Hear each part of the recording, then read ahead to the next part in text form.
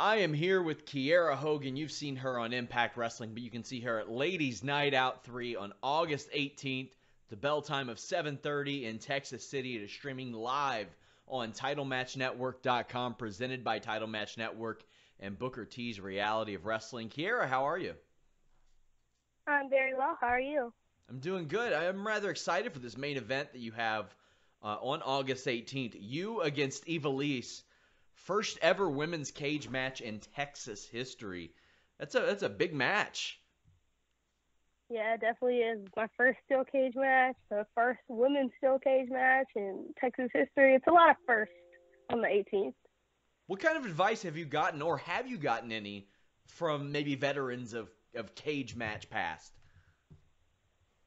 I haven't gotten any advice. Like, I've told a couple of my peers that I am in a cage match, and they ask me, am I excited or if I'm scared? And I'm like, a little bit of both. Like, I feel like I'm more excited about it just because, like, you don't see a lot of women's steel cage matches. Like, with WWE, they just did the women's first Hell in a Cell, but, like, I know Victoria and Mickie James had one in Impact a long time ago, and, you know, I just feel like women in steel cages aren't really a thing, but it's also, like, part of the evolution, I guess, like, us being able to do these different things, and I think we'll kill it. Like, no matter how it goes, like, I think we're going to kill it. Like, for us to be in this position and to be able to put on this match at Booker T's school is amazing, but, like, to be a part of it, period, is amazing. But I haven't gotten any, like, real advice. I've just been telling people I'm in a steel cage match and that I'm excited. You're in there with Ivelisse, who is all too excited to get violent in very innovative ways. How about yourself? Are there things that you're thinking of and you're like, okay, if I get her in this position, I'm going to do this. I'm going to do this. Maybe I'm going to do this that nobody's seen before. When I'm in a match with Ivelisse, I would expect nothing less. I haven't really, I've, like, done my research on steel cage matches, like, kind of ideas that I've been thinking about. I've only been in a couple of weapons matches. I did one at Fest called the Hardcore Hunt, and I found the stapler. And I've only had, like, a couple steel chair shots. So, I mean, I'm pretty new to the hardcore side of wrestling. Like, I'm more traditional, old school grappler style. So to be in a match like this and to be able to be in a match like this, I'm pretty green. Like, I'm pretty new at it. So most of the things that I do will be a surprise for the fans and for myself. Last time I talked to you, you let me know that your contract with Impact is up at the end of June. You expressed your desire to stay with the company. I know you were at their last set of tapings. Have you re-signed with them? I have not done a contract re-signing. I think my optional agreement just rolled over since I ended up staying. Like, even if I didn't sign a contract, I would still come. Like, I love Impact that much. Like, I love the position that I'm in. I love the company that I'm with. I love the people that I work for. Like, no matter what the outcome was, I feel like I would still show up no matter what. And I've been booked for future dates too, so I think it just rolled over, but I'm still knockout. You know, it's funny because, virtually everybody who's working for a company will say, oh, I like that company, I love that company. There are actually videos of you that surfaced when you were a teenager talking about how much you loved Impact Wrestling and the knockouts. I know that those have kind of popped back up. How often do you see those reemerge? Because you're at the age, you're 23, where stuff that you filmed, like little vlogs and stuff like that, they're gonna pop up. I mean, you've been on camera for years already.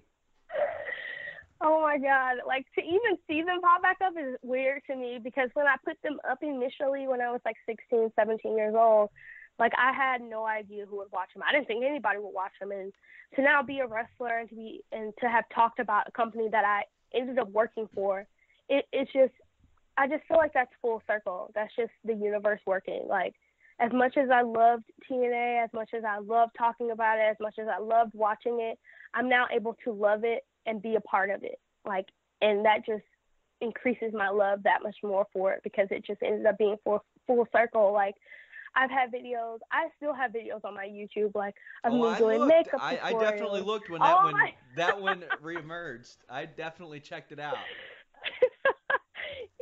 I talk about all kinds of stuff. I was talking about like Twilight and lots of things in pop culture and WWE, but like I don't know, like I don't have any like skeletons like as far as my vlogs go, because everything was so innocent. Like I just wanted to express my love for things that I didn't get to talk to people in my life about, because I was always like, I had friends in high school, but I was always kind of like an outcast, I guess you would say. Like I played soccer, like I wasn't like on the cheerleading squad or the dance team. I played soccer. I played a tough contact sport, and like the things that I like, people didn't really like where I'm from. Like I always felt like I was the black sheep of my family. I've always thought that I just loved things that people around me didn't love. Like my best friend did, of course, because that's how we became best friends, is we loved the same things. But like to be able to express something so that I obsessed over to people that eventually were going to bring it back up and see that I was a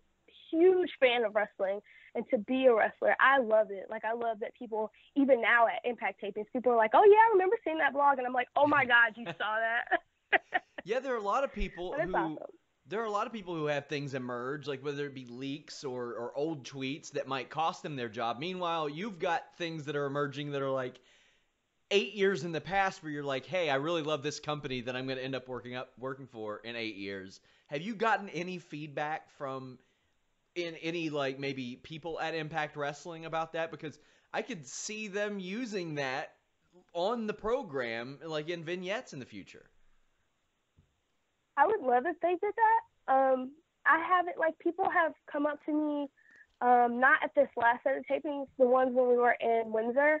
That's when it first kind of popped up. People would come up to me backstage and be like, oh my God, I saw that vlog. That's so crazy. Like, I know. And I'm just like, I know. I can't believe, like, people are watching it. People at my job are watching it. And, like, my mom is like, when did you record this? And I'm like, I don't remember. Like, I just sit in my room on, like, her iPad or my laptop and just make videos. But like I would love if they used them in vignettes and promos and stuff like that, because I love to express that I love this business before I was ever a part of it. Like I knew since I was 14 that I wanted to be a wrestler. Like that's all I wanted to do. That's all I wanted to be a part of, was to be a part of wrestling, because that's how much I loved it, and I still do love it. And like to even be in this position, I keep expressing like how grateful I am to even be in this position. We mentioned Impact Wrestling. A big part of that, I actually saw an interview where you talked about, I think, working with Gail Kim backstage. How much of an influence is she, and how much input does she give you? Gail Kim is very hands-on. She is completely hands-on. She's the agent for the Knockouts division, so she is like the head of our division. She runs everything. She is very hands-on. She still loves wrestling. If Gail Kim could lace up her boots and get on that TV or get in that ring, she definitely would. Like, no doubt. Like, she is just so in love with wrestling. It's crazy. And that's what I love most about her, is her love for it. Like, I've talked to her multiple times, and she just has so much passion for it. And she, like, even though she can't do it, I can still just see it radiates off how much passion she has for this business. I remember you told me about your WWE tryout, and you pitched your Girl on Fire gimmick there. Not too long after that, you see Ember Moon have sort of a similar gimmick, at least some of the mentions of, the terms are going to be similar when you run those two together. Was that something that you saw and you were like, maybe you inspired that a little bit? I know for a fact I'm probably the reason she did it. Which is, it actually was, I try not to look at it in a negative way, but and in the end it is negative, because it's something that I did first. That's something that I brought to my company first. Like, and even now, since she's done it, because she debuted it at NXT TakeOver Mania weekend, and I remember, like, I watched TakeOver and I saw her come out, and my heart literally dropped. Because I was just like, I knew what was coming after that. And I've gotten tweets, DMs, comments, people just saying, oh, you're the rip-off version of Ember Moon. Oh, you're Impact's version. Oh, you're the cheap version of Ember Moon. So now, because she's taken something that I worked so hard to make my own, I'm now the rip-off version of her. So in retrospect, it's just like, you stole something from me and, like, doesn't acknowledge that she did, because of course she's probably not, but it's just like, I worked so hard to get to where I am as me being the girl on fire, as this being my brand, and now I'm the rip-off version of her. Like, it hurts me. It hurts, like, all of the work that I put into this character. And, you know, like, I'm not going to give up. I'm going to keep making myself different. I'm going to keep making myself stand out. Like, and I even know they started calling Becky Lynch the girl on fire. Like, they even started using my hashtags and stuff. So, Do you think that's something that came from them, or like WWE, or do you think definitely not. Definitely not. Definitely not. I know that they watch. I know that they do. Oh, I meant them as a company as opposed to the individuals, Becky Lynch and Ember Moon.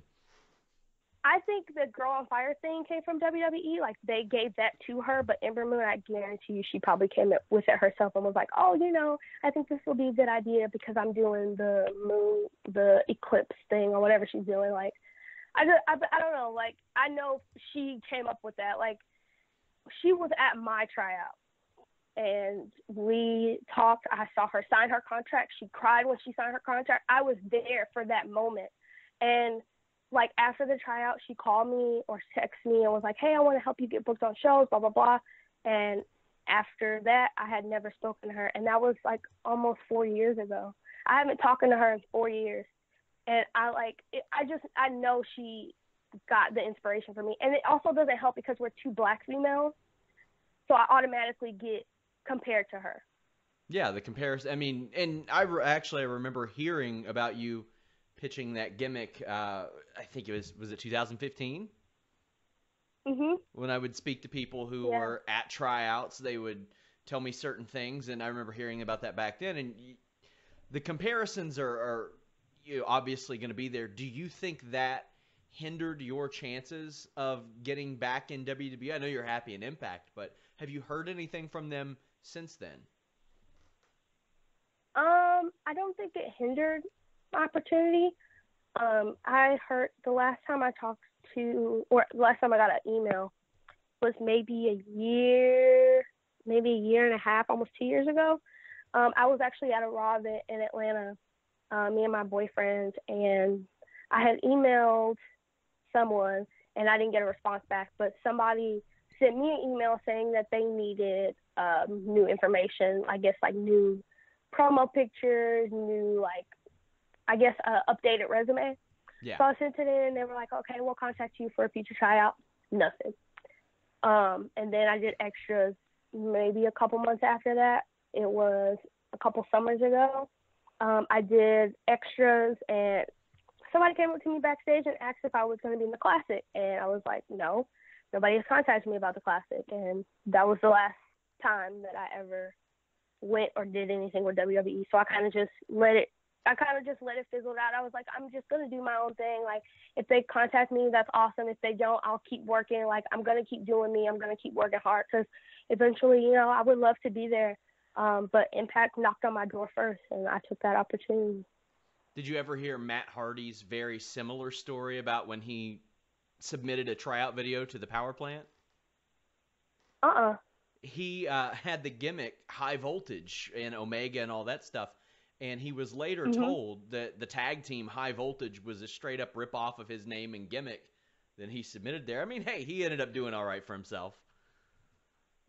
That's insane. And I know that they, especially at tryouts when people do stuff, like even in my tryout promo that I did, I said, my name is Kiera Hogan. I'm the new Hogan, except with a little bit of fire. So that immediately was my first time using it wasn't my first time. I had started like doing the Girl on Fire gimmick because I had only had like 6 matches before my tryout. So I was starting to use the Girl on Fire because I found something that I really liked. So I started using it.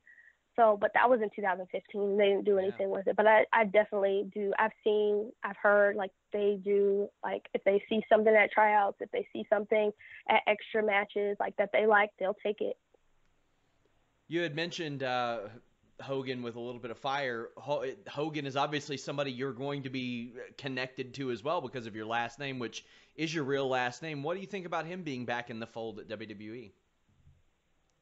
I think it's awesome that he's back. I know a lot of people were not excited for him to be back, but I did hear that he gave a full apology. I've actually never ever spoken to Hulk Hogan as much as people tag us together.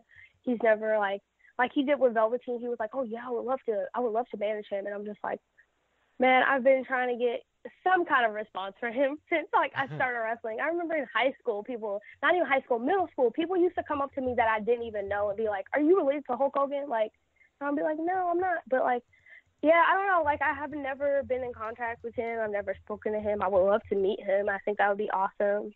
But yeah, like, people automatically attach to the idea of me getting my gimmick name from Hulk Hogan, which I correct him immediately. And I'm like, no, this is on my birth certificate. This is on my driver's license. This is my real name. And the reason I kept my real name, because I started as an announcer, interviewer, stuff like that. I wanted people to be able to go back and see the evolution of me from starting out to now going into a wrestler. So people can go back and look me up, and I pop up on PWX and WWA4 and stuff as an interviewer and announcer. So that's why I ultimately kept my name. And considering the gimmick, you have plenty of red and yellow gear. Yes, of course. So I'm Hogan Mania. I'm the girl on Fire Mania. Kiera, as we wrap up, tell us a little bit more about Ladies Night Out 3. Well, it's on August 18th. I think we're at the World Gym Arena again. It's going to be awesome. I'm so excited. We have a couple of new faces. Veda Scott will be there. Thunder Rosa will be there. Jordan Grace is returning. The Diamonds Division champion, Hai Young, will be there. And, of course, me and Ivelisse will be in the main event, steel cage match. And I'm really excited. Booker, he seemed really excited about it when it got announced, and he's really excited to see it and be a part of it. So I can't wait, and I hope everybody checks it out. You all can stream that live on TitleMatchNetwork.com. Kiera, thank you so much. You're always an incredible interview. Thank you so much for having me.